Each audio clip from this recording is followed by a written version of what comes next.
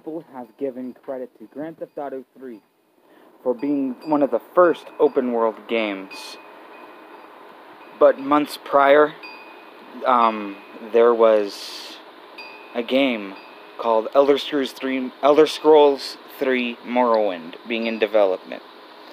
Released in 2002, had more variables than Grand Theft Auto 3 or Vice City did. You could talk to people, have entire conversations with them, learn magic, levitation, and stuff like that with a beautiful, creative, and open world called Vardenfell. This was the game to play, where you are the reincarnation of the Nerevarine, sent as a prisoner to free Morrowind of the plagued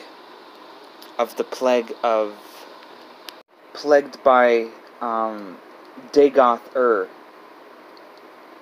and you had to fight him. You had to go to the volcano, which is the heart of has the heart of Dagoth, and you have to fight him as an immortal god. But there were 5 different houses, political houses of Morrowind, that disagreed. Only one of them agreed that you were the reincarnation of this hero. And so in this game you get to know the entire Dark Elf culture, fight Striders, a whole bunch of stuff. And this game was epic.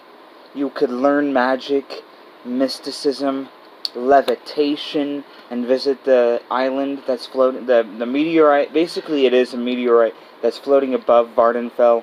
Learn levitation to do so. And this game is epic. And I would highly recommend to anybody about this game. I would tell everyone about this game.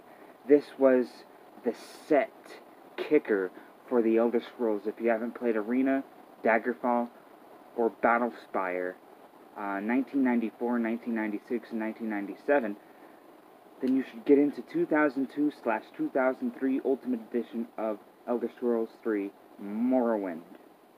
Because this game is kick-ass.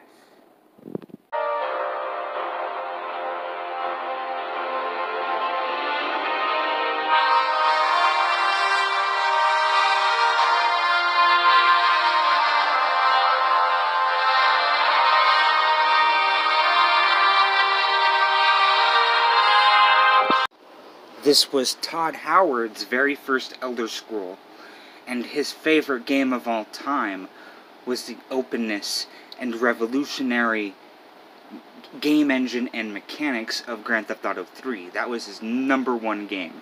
So you could kind of make sense when you play through Morrowind and you see this revolutionary open world taking notes from Grand Theft Auto 3. So this is the game. This was the game, and its sequel was pretty good. Not as good, the open world wasn't as good, but it made up for it with the fantastic voice acting of Star Trek and X-Men's Patrick Stewart playing as Emperor.